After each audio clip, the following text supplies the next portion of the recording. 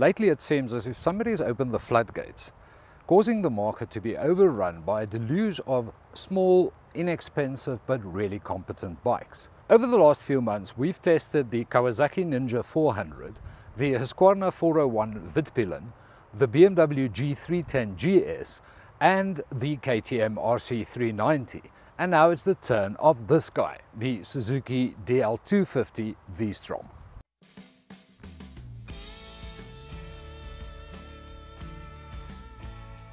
All of these bikes have one thing in common. They're all perfectly capable of maintaining highway speeds up everything but the steepest of hills. With its 250cc mill, the Suzuki is the smallest of the batch, and it faces hefty competition from the similarly priced but bigger capacity bikes. At highway speeds, the revs come perilously close to the 10,500 RPM red line, which makes it more of an urban commuter rather than an open road traveler. On the upside, it offers a motor with proven reliability, and that's combined with an adventure-style body that can quite easily be mistaken for a bigger bike. The instrument panel will be a familiar sight to anybody who knows the smaller Suzukis. It is a monochrome TFT screen that offers a variety of information. Another welcome addition is the fact that the Suzuki sports a 12-volt accessory socket, which will be very handy if you want to fit something like a cell phone charger or a GPS unit to the bike.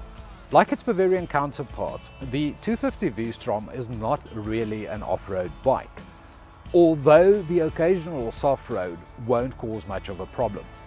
With its 17-inch wheels and the lack of grunt from the engine, the 250 V-Strom is definitely not an adventure tourer, despite Suzuki emblazoning those words along the side of the tank.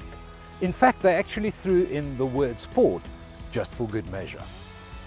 The motor is a parallel twin, and it's lifted straight from the Inazuma, and that makes the V-Strom name a little bit of a misnomer.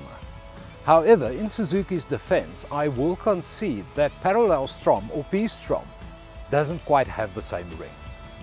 With a power delivery of 18.4 kilowatts and 23.4 Newton meters of torque, the V-Strom reaches a top speed of 136 km per hour before the tacho bar hits the red line at 10,500 revs. Acceleration is, to put it diplomatically, rather gentle, and it will definitely not intimidate or scare a lesser experienced rider. On the other hand, the engine is butter smooth and the bike is comfortable, which means that rider fatigue will not be much of an issue even on longer rides. The little Strom is actually quite pleasant to ride in town, and it's narrow and high enough to allow you to lane split with impudence. The clutch is quite light and easy to operate, which bodes well for a bike that's likely to spend the greater part of its life in traffic. The brakes, while perfectly up to the task, do lack a little bit of feel, which can be a bit disconcerting until you get used to it. The small screen isn't really needed in town, but it does a good job of keeping the wind at bay, especially when you hit the open road. With its mild character, the 250 V-Strom will make an excellent beginner's bike, but one that most riders are very likely to outgrow fairly quickly. You probably won't stick with it as your primary bike. If you can afford to keep it when you buy something bigger, it is likely to serve you for many years as a practical, comfortable and economical commuter, and one with sufficient attitude that it won't hurt your ego while riding it.